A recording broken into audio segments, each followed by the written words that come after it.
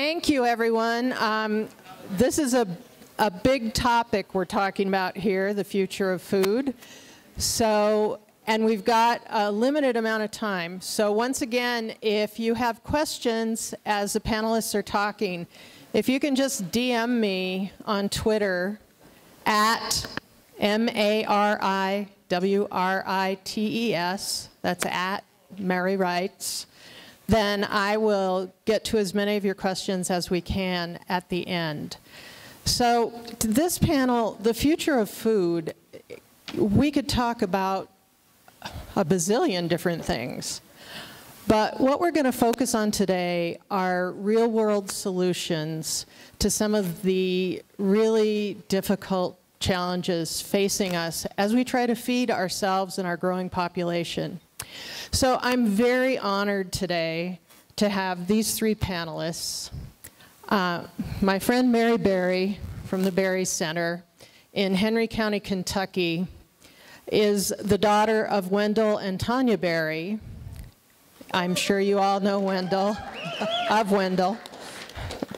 The Berry Center is a nonprofit dedicated to the work of changing the industrial ag system back to one that uses nature as the standard, accepts no permanent damage to the ecosystem, and takes into consideration human health in local communities. Mary is the 8th generation of her family to farm in Henry County, and she's the executive director of the center. Like her father, she's also a respected speaker and author.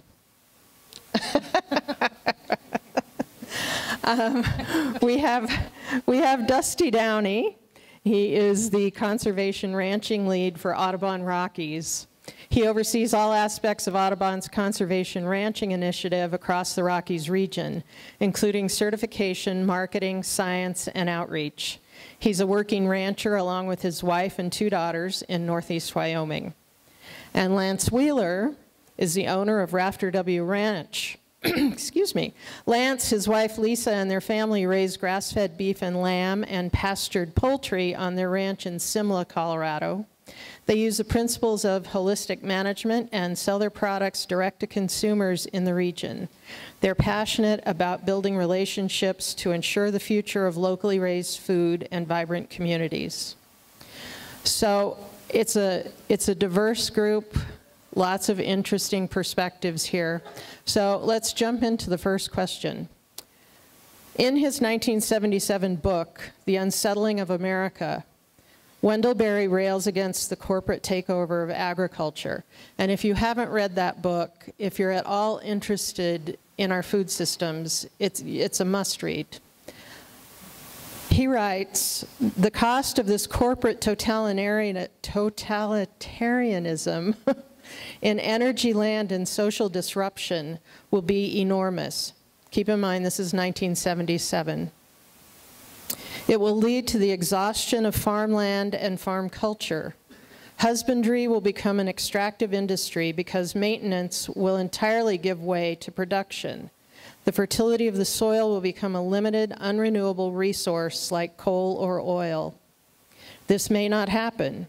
It need not happen, but it is necessary to recognize it can happen.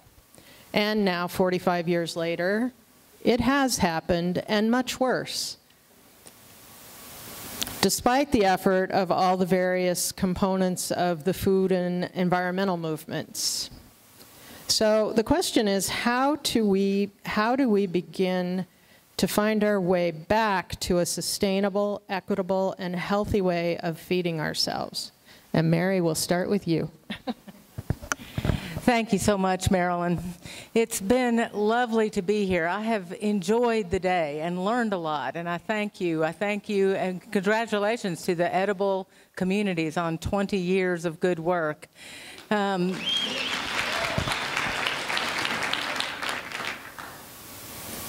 think that for people, I'm going to lump us all into a group and say people like us who think about food and talk about food and live with this every day.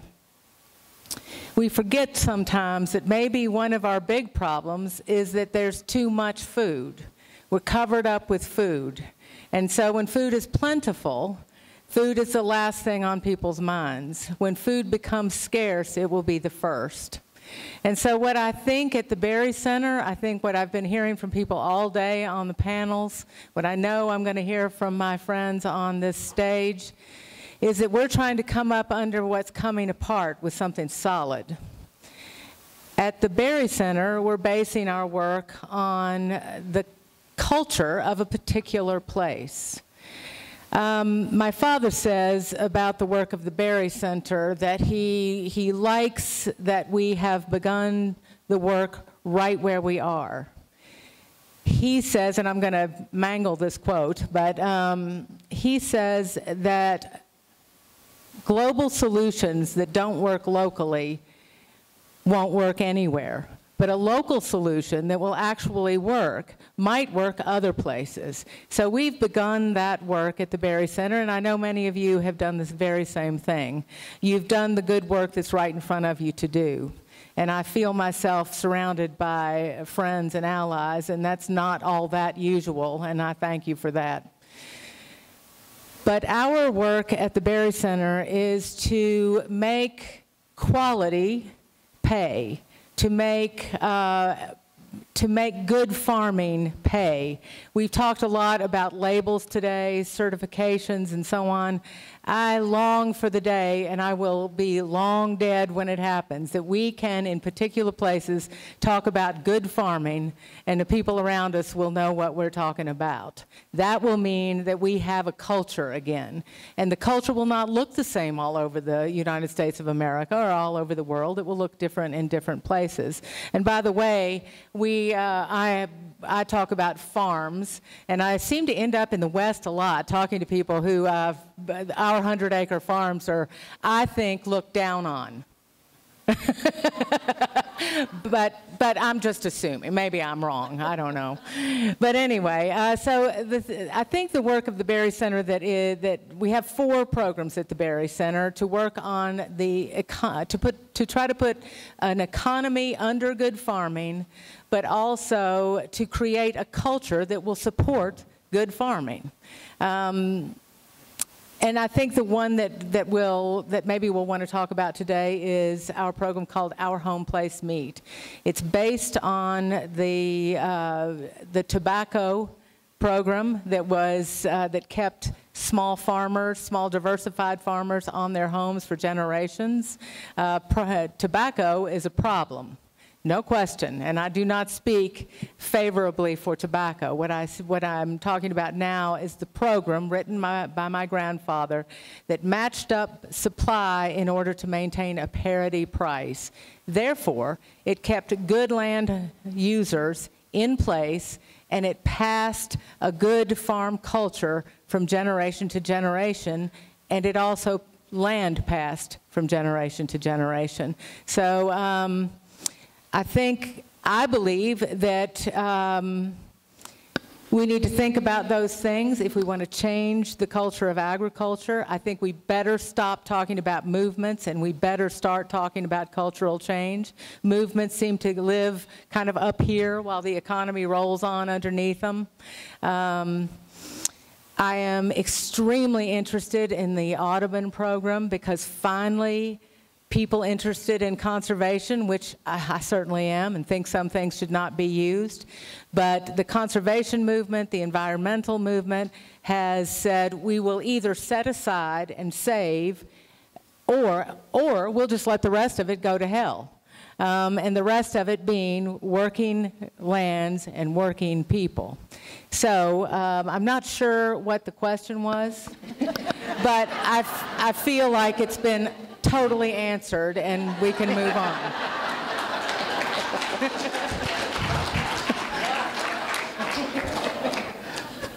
You want me to go? You want to go? Me?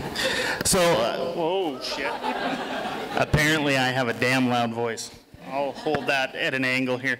I guess just to kind of, you know, bring it back around to personal stories on this, you know, I remember, so I'm going to date myself here, age myself a little bit, but, you know. Don't worry about it.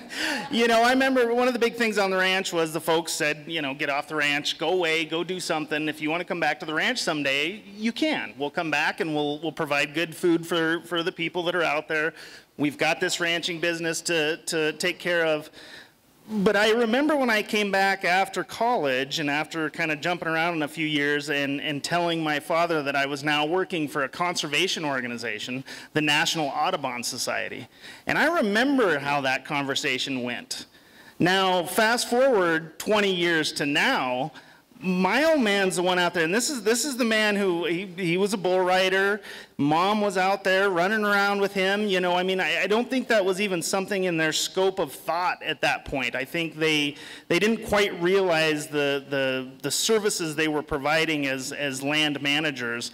And 20 years now, you know, Dad's out bird watching on the ranch. And he's out really invested in the conservation practices and the management that we are trying to do on the ranch to improve the land. And so I think back to that cultural shift, what I would like to see is for my kids who, I'm gonna be totally honest here, I've got a vegetarian daughter who wants to come back to the ranch, not to sell meat, not to provide food, but because of the environmental movement. She understands that the protection of that land will rely on those cattle that are out there because that's how that land is managed best.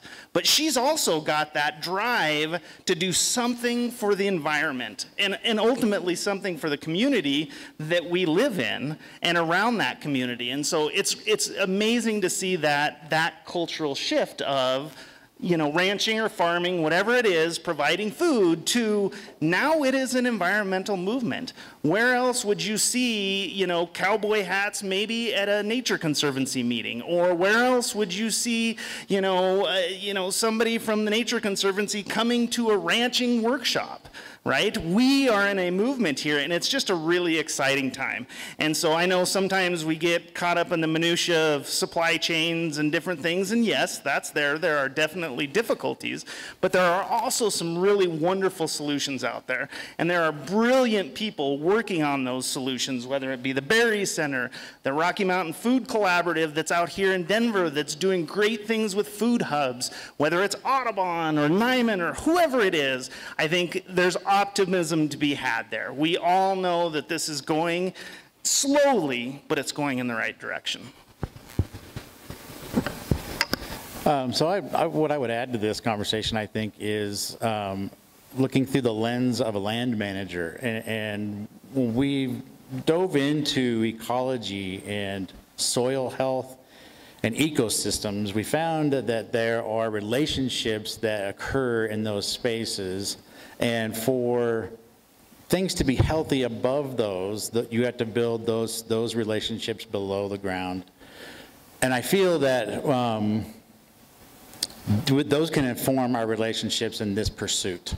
And we need all of those pieces to be functioning healthfully, right? Whether that are the larger companies from Nyman to Butcher Box to any other company, but we also need the intermediaries, and we need the medium-sized and even small-sized pieces, you know, to function properly for the whole system to be healthful. And we learn that in soil ecology because the ecology is dependent on some of the smallest components, and if we remove those things, things begin to fall apart and degrade. And so we want to build those things locally, regionally, nationally, but we need all of them to be functioning optimally for everyone to succeed. I think to add to that, I think what we're talking about is reconnecting things that never should have been disconnected. And I believe, some people might want to argue with me about it, but I think our problem is industrialism. Industrialism has taken apart, to repeat myself, what should never have been taken apart. And so what we're talking about here is bringing back together the urban and the rural places. But this time, let's think a little about the rural places.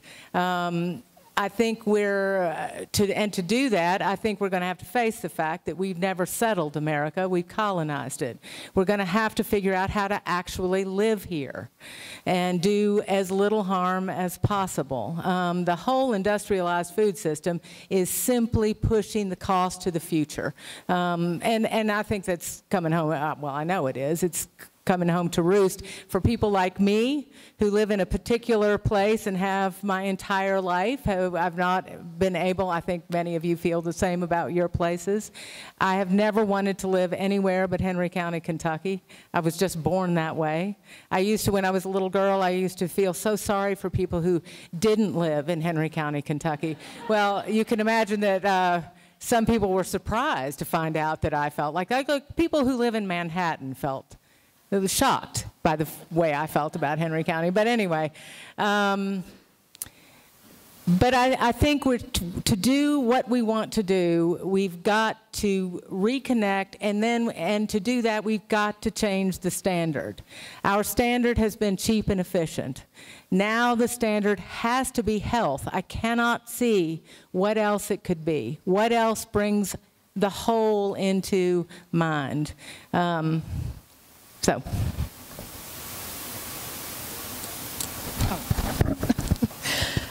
So, Mary, when we talked before, you mentioned that farmers seem to fall into two categories these days. The mega farmers, the corporate people, who, you know, in many cases are suits in office buildings somewhere, they're not actually farming, or the small entrepreneurial farmers, you know, the people who have come back to the land, who maybe have a small operation, but there's not much in the middle. I think farmers in our country today have two choices, and one is to be large and industrial, and the other is to be small and entrepreneurial. And as Marilyn said, and there's almost nothing in the middle. Our meat program is trying to put something in the middle, to think of paying farmers a fair price first, and to take care of marketing and distribution and pricing and so on. First of all, what I've seen happen since 2017, and we're so new and we're so small, but things are going well. What I've seen happen with the group of farmers that we're working with, young farmers, most of them are younger, under 35. These are passionate, committed, good land users. My father picked the first members of the group. What I've seen is that they've changed from being price takers to thinkers. And this is what we've got to do to change the agriculture in this country. We've just, well, first of all, since the 50s, when it was stated that our USDA-backed agricultural policy was that we had too many farmers and that we needed to get rid of, well, evidently almost all of them.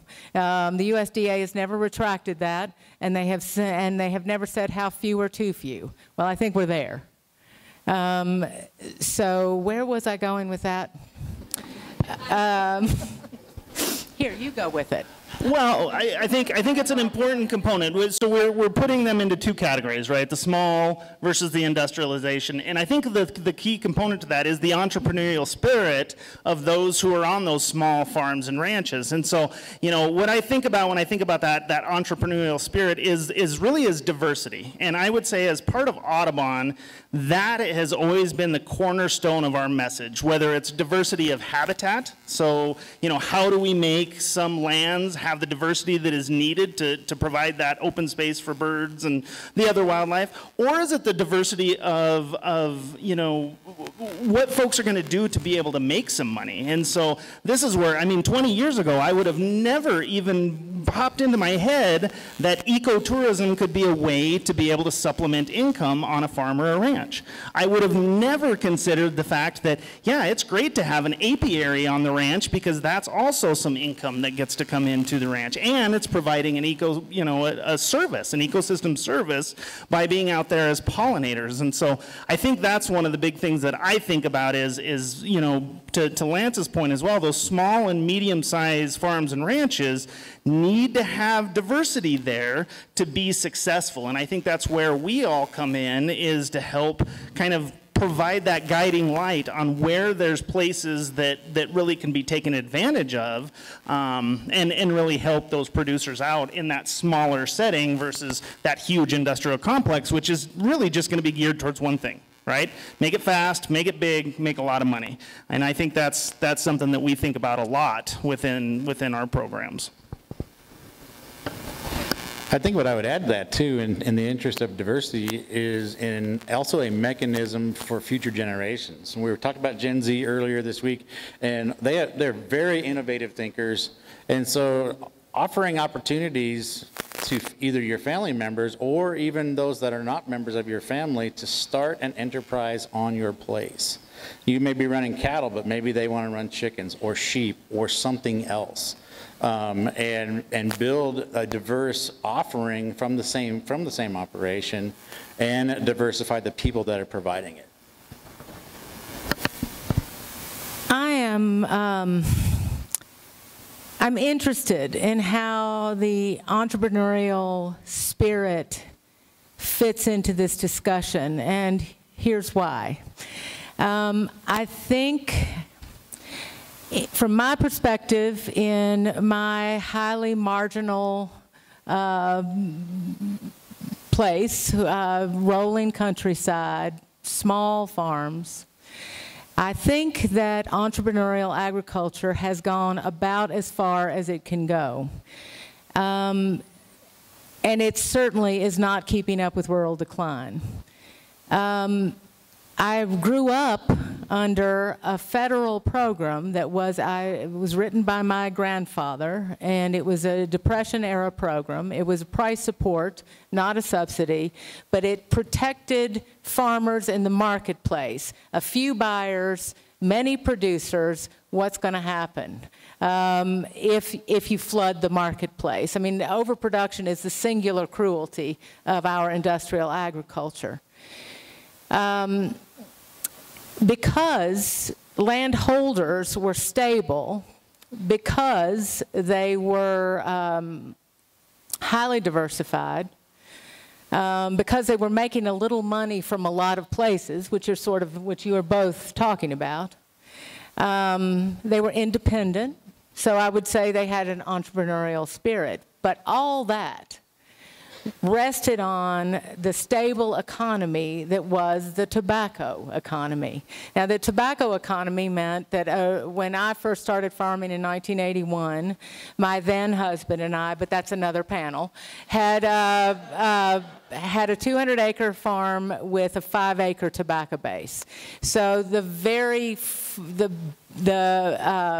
least erodible places on the farm were plowed, and around that was what I call a perennial agriculture, forage crops, permanent pasture, and so on. So there was an economic backstop for very good land use. And the thing that makes my friend Lois Matus and I cry when we talk about it is our memory of people working together. So tobacco crops were brought in. This is probably different than out west, where people are a little farther apart. But it took farmers a bit out of the money economy to some extent. My father says that until everybody's tobacco crop was in, nobody's was considered in. And I don't mean the entire county, but I mean one ridge, one neighborhood.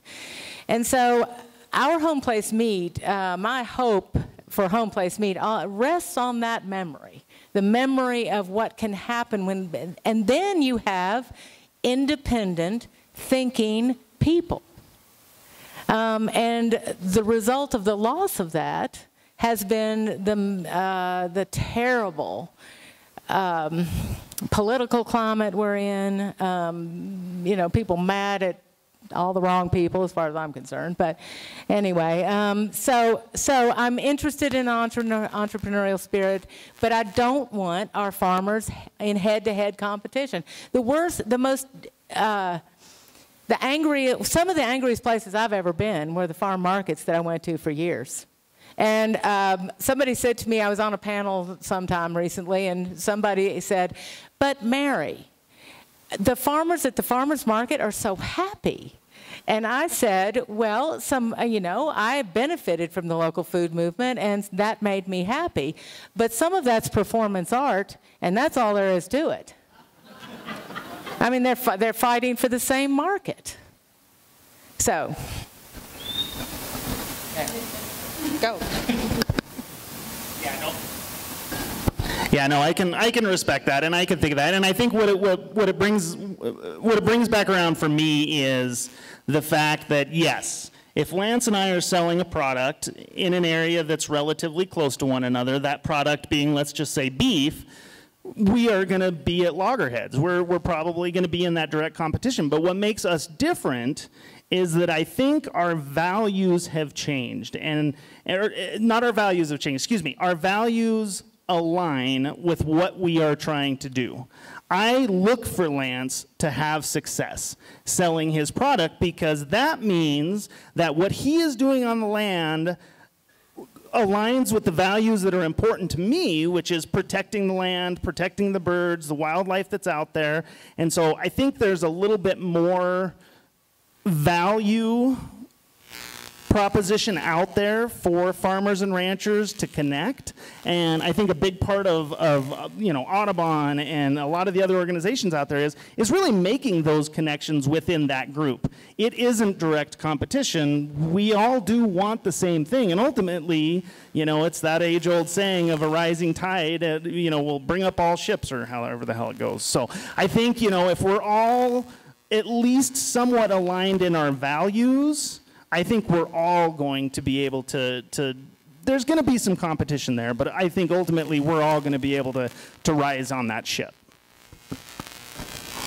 So I like what Mary shared, and I think that the idea that we shed our competitive nature and take up the interest of the other, right? So if I'm on the phone with Dusty, what I should be thinking about is, how can I help Dusty succeed?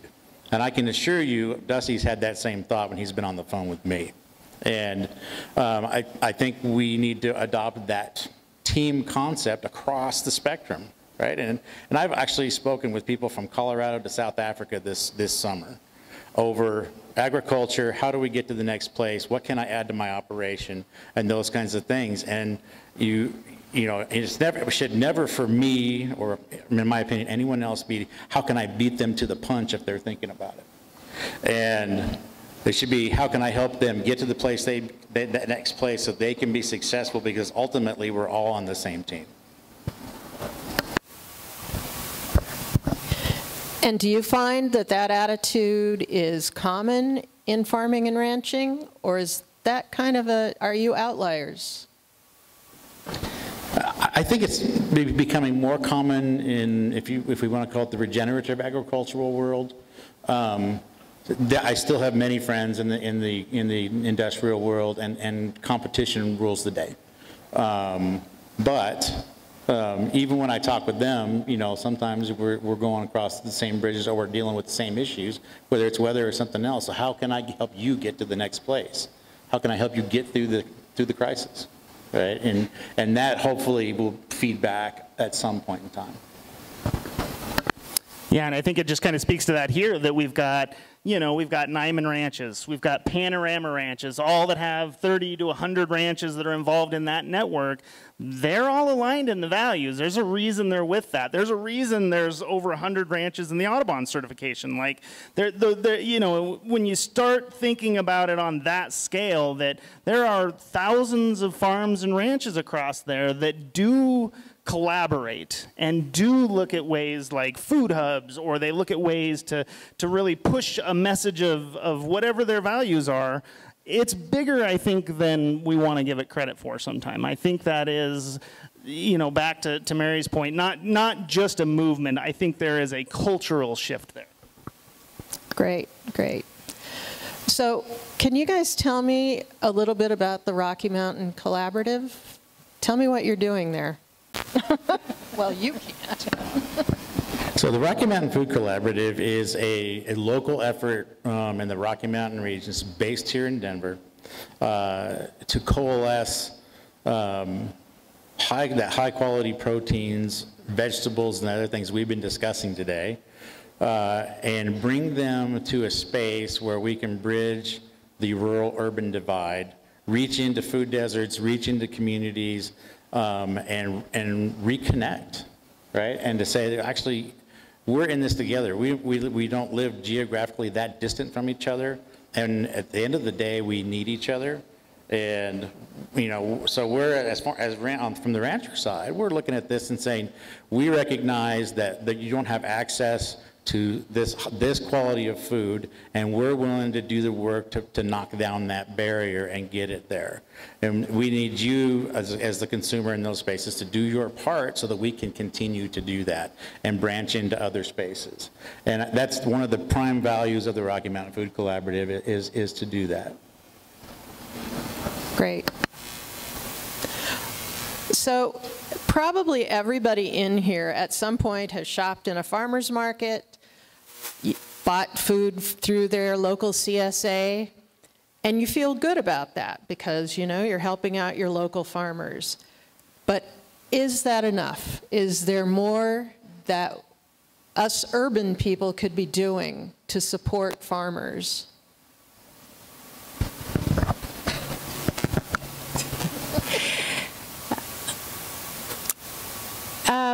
We have an education program at the Berry Center that's granting a undergraduate degree in farming.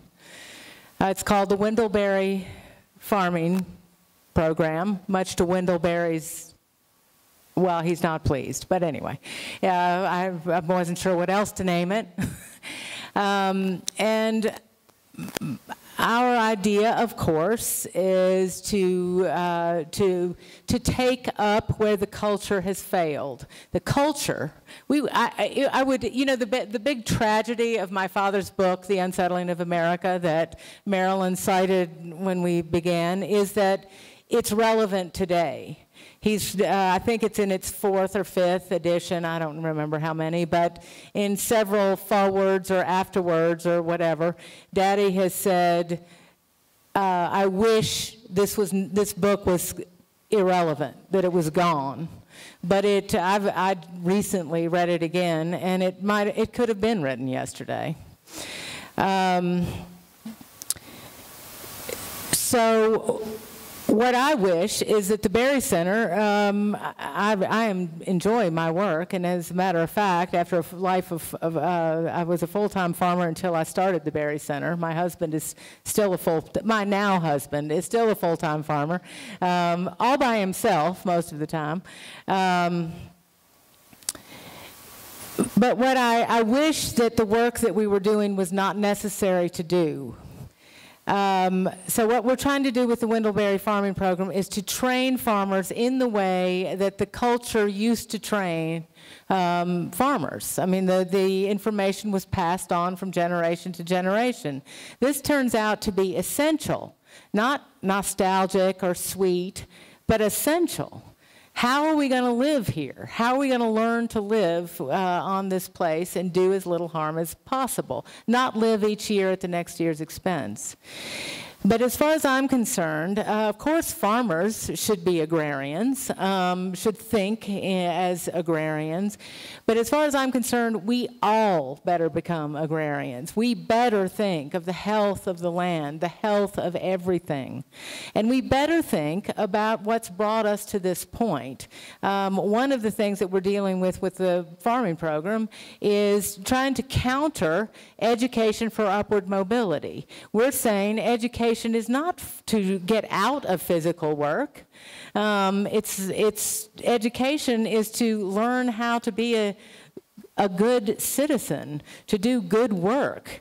What are people for? Well, we better try to figure that one out. So I think that because we eat every day, we better consider ourselves that we've given our proxies over to the industrial food system. We've said, you take care of it. Well, that's not all right. And I know that I'm, as someone said earlier today, preaching to the choir. But, you know, often the choir doesn't know as much as the choir thinks it knows. I mean, I do think that my job at the Berry Center has been to travel around some and tell people that what they think is happening is not happening. The culture of agriculture in this country is still dominated by industrial agriculture. That's all there is to it. It's just the truth. And it doesn't matter how many farm markets and farm-to-table restaurants and so on exist. Somebody, as you all have done, and as we've seen or heard from other farmers and people today, we've got to intentionally put things in place that will support people who can use our land well. And if people can afford to use the land well, in my experience, they will. And not only that, but to your point, they will encourage people coming after them to do the same. And one more thing we better think about is our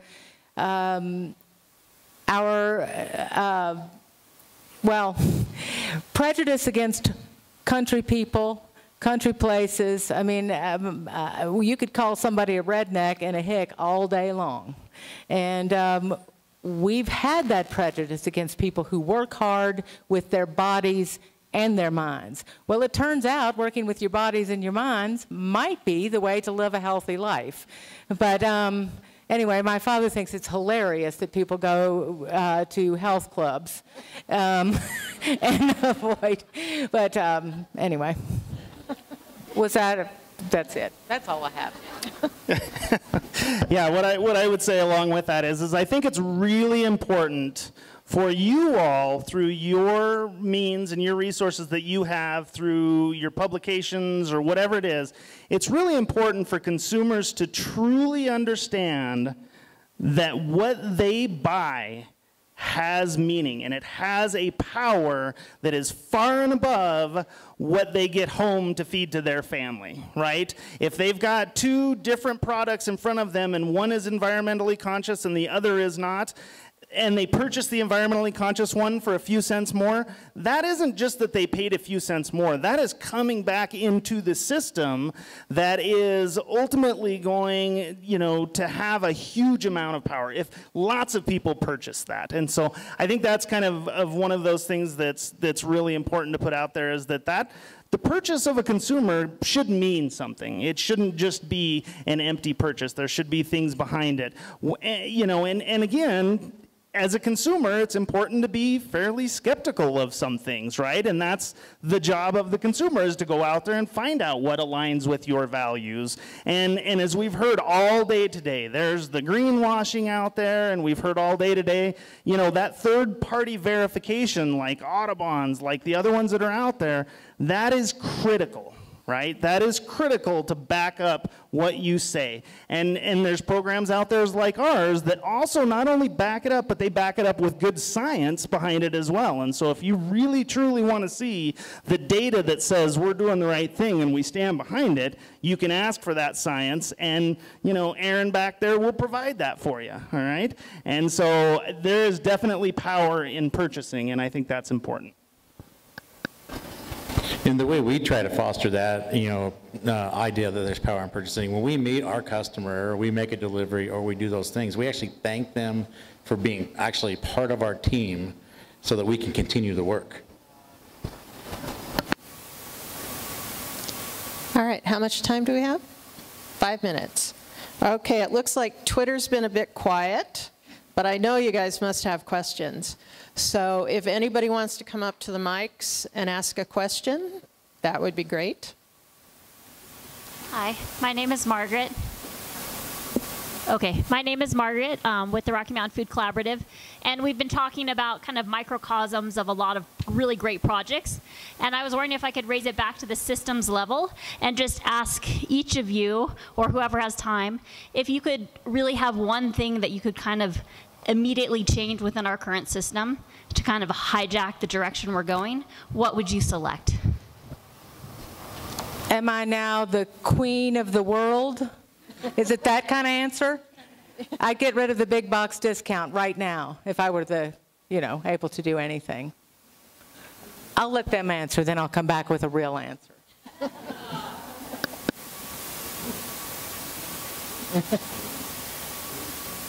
Okay. Oh, great. Well, think for a minute. If I could ultimately change one thing, I think it would be the fact that, yes, kind of back to what we talked about earlier, but I think it would be that we're better at working together to find solutions. And we're looking at all the diverse ranges of point of views and everything else, and we had a better ability to sit down and have a constructive conversation to really solve a problem. And that may mean that we need to sit down with Big Ag and talk about how what we're doing is important and really push that message of, they need to come towards us. We're not going to go their way, but we need them to come towards us and really find an environmentally conscious solution that serves the purpose of all.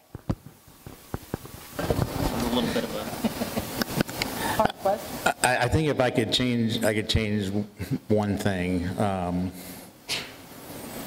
It would be the production model. To bring that back down to earth into its natural form, and have things be interconnected and not so separate.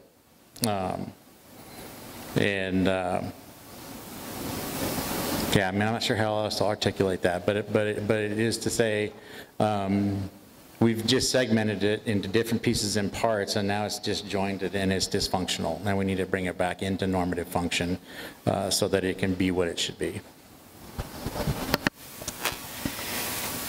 I think it's almost impossible to answer with one thing. There are many things that I wish could happen, but I don't see it as, broadly speaking, I really wish that we would begin to be a culture of people who